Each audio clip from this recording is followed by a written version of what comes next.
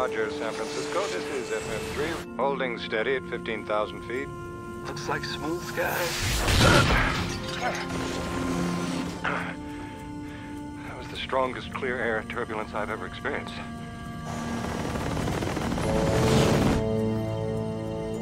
Tell me I'm seeing things.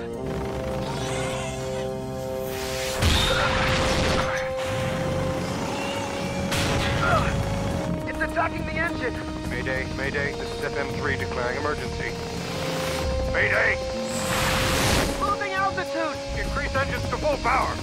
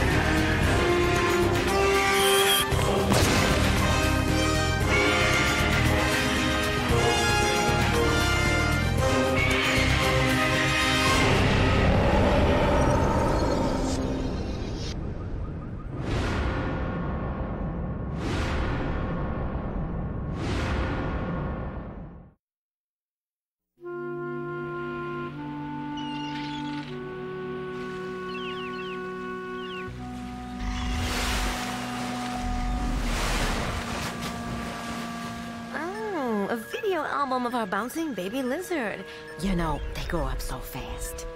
I developed a remote MRI device to take readings of Godzilla's brainwaves. I'm trying to determine if he dreams. Look at that! His rapid eye movements are off the chart.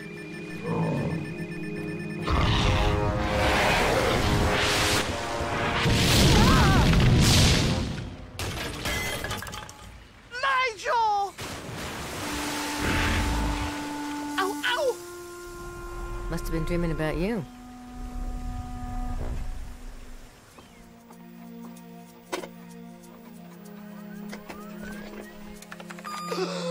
Just what I need. What error? What's the problem? Whoa, looks like somebody's megabytes are in a bunch. I'm just trying to open my email. Is that too much to ask? The server's been a little buggy this week. Let me take a look at it.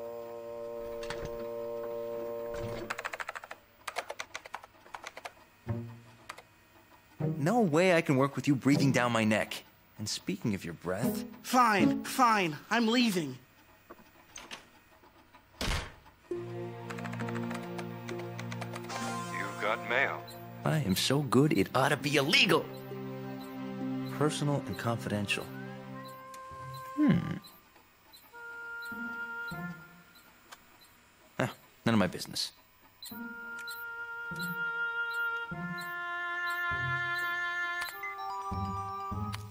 Dear Dr. Craven, I've isolated your virus and have determined it to be fatal. Craven's dying? No. No way. Is it working yet? Yeah. Yeah, no problem, man. It works like a charm. Check it out. There you go. There's your mail. Flashing. Right there. Ready to read. I can see it, Randy. Thanks. Anytime, pal. Anytime at all. Pack it up, guys. We're headed to the city by the bay. Newark? San Francisco. I knew that. Well, at first all I saw was a shimmering in the sky, and once the bird became visible, it clamped down on our number 2 engine and put us into a dive. You were attacked by a bird. Affirmative. A giant hummingbird, I'd say. What happened after you took evasive action? Well, the thing disappeared. It's possible the bird was a stealth weapon being tested by a hostile force. Doctor, any thoughts? I think we need to check out the not-so-friendly skies for ourselves. Briggs, I want you to take the heat team to the exact airspace where the attack occurred. What's the status of your co-pilot? On leave, Major Hicks. But, Ms. Dupre could take his place. How about it, Monique? Are you ready for a replay? It would be a pleasure.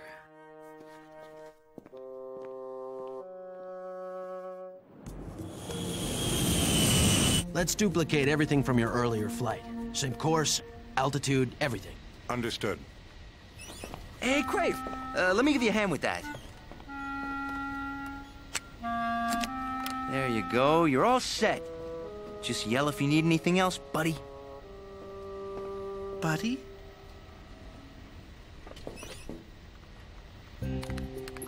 Video surveillance system now recording.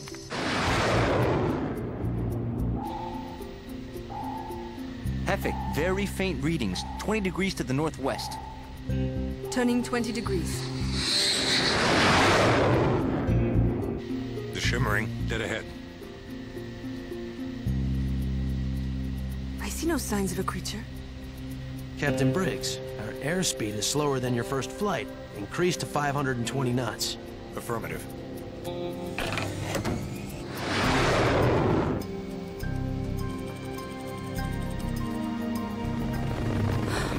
A hummingbird. Aren't those things usually small and cute and... Non-violent? Thank you! Where is it? Behind us! It's right on us! It's latched onto the engine! Number 2's out! We're losing altitude!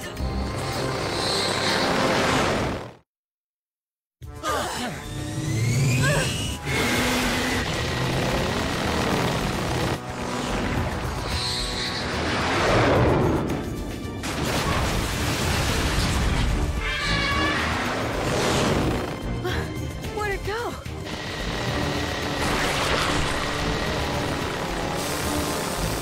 Watch out! The saliva's like battery acid!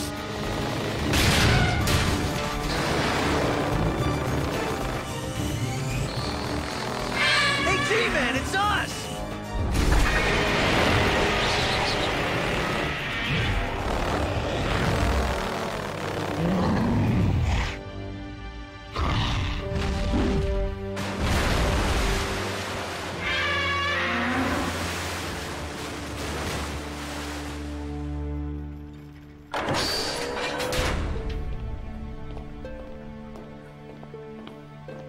Small world, huh?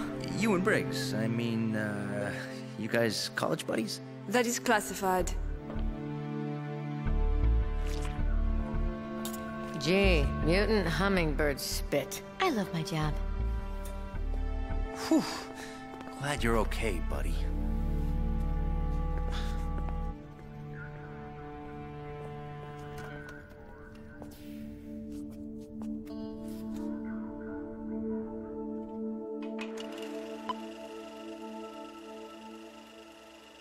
The creature appears and disappears at random. Perhaps it utilizes a cloaking device. But why did it attack us? Actually, it didn't really attack. The bird seemed more interested in our engine.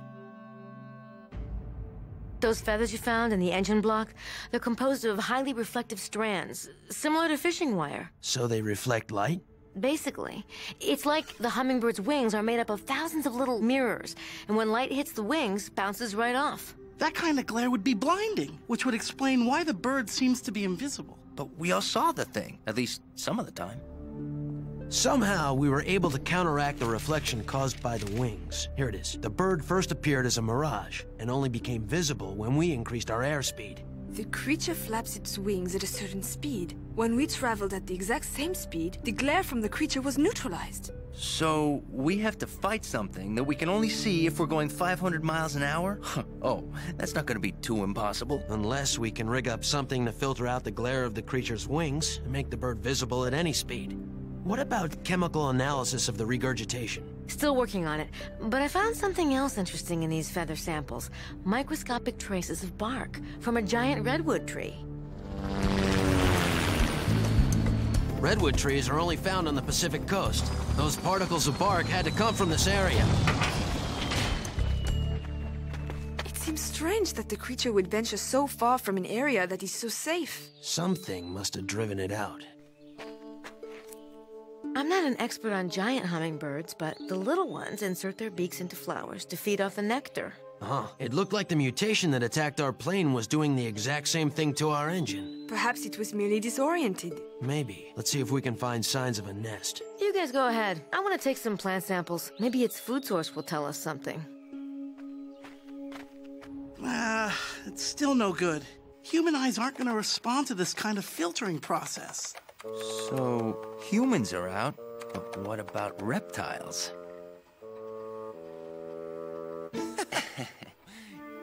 Craven, I... What's wrong? Nothing.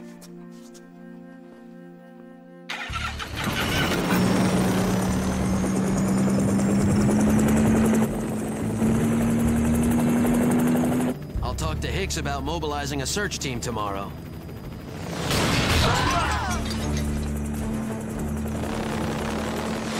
These crafts cannot go fast enough to make the bird visible. Chopper 1, this is Apache 1. I do not remember calling for backup. My mistake.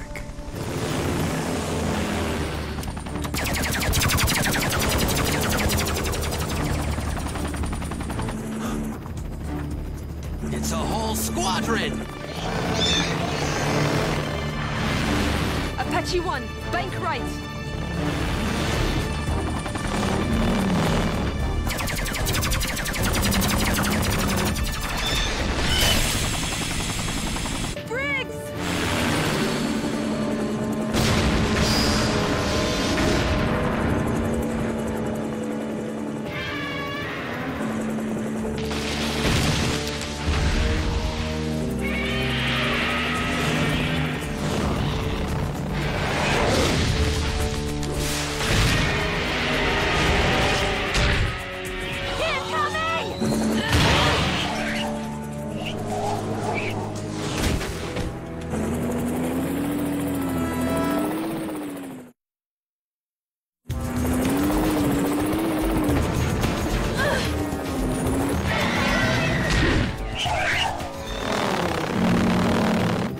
Godzilla bought us some time. And a live specimen.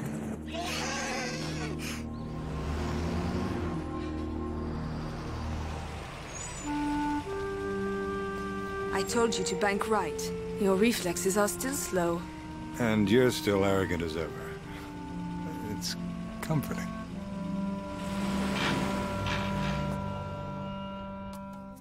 Run that by me one more time. Slowly. When the bird's wings aren't moving, they can't reflect the light, so the creature is visible to us.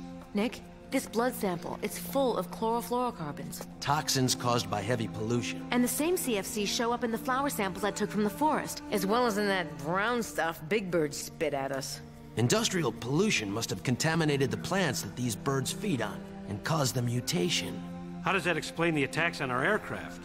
The hummingbirds want the engine emissions. They've probably become dependent on the toxins. Maybe their food supply is running low, and the colony had to find another source of CFCs. Airplanes aren't the only producers of chlorofluorocarbons. These mutants might start attacking cars, factories, anything that produces fumes. Major Hicks, do you read? Go ahead, Corporal. San Francisco airport radar just picked up something strange, headed for the city.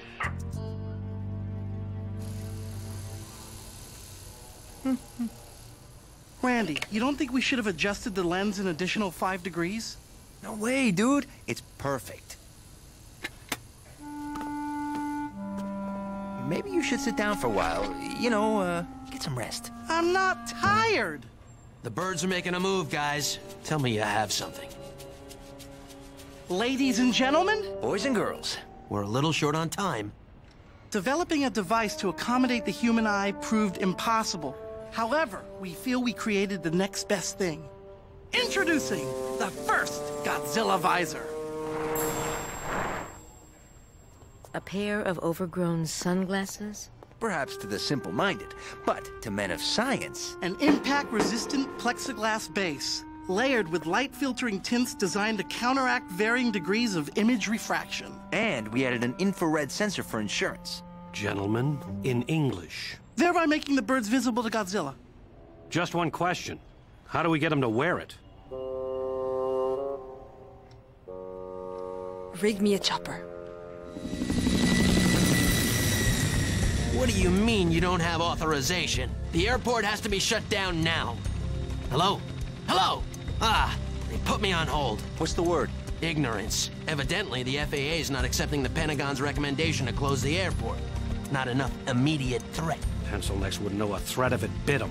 Call Godzilla.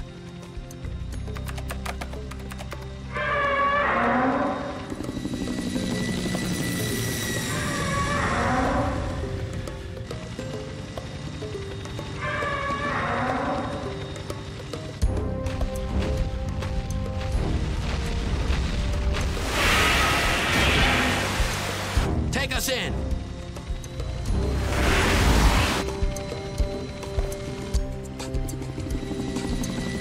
A little to the left.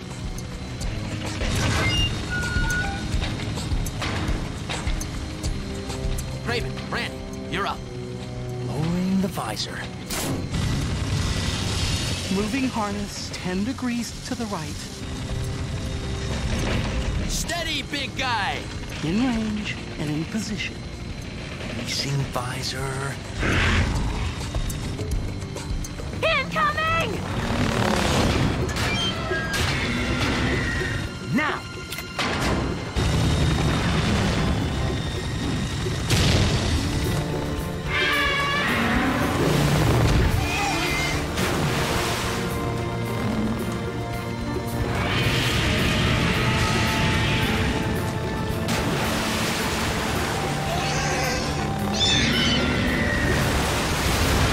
Targets are scattering.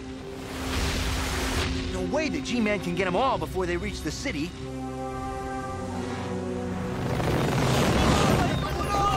We have to round them up. Make them come back together again. Why don't we offer them a little bait? Why don't I like the sound of that? If I can increase fuel compression and disengage the exhaust valve controls, we can increase our emissions and lure the birds towards us. But if we do that, those overgrown parakeets will think we're a free lunch. Exactly. Do it.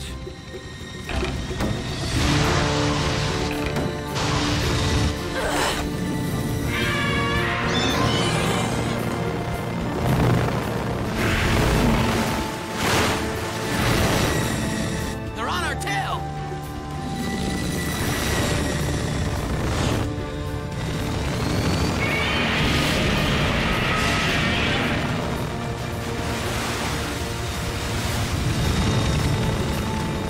Trouble at 2 o'clock.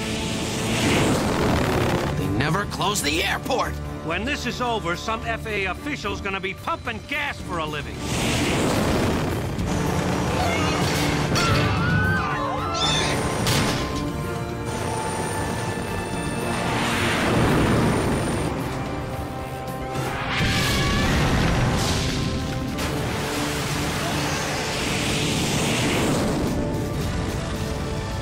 And the judges score a 10!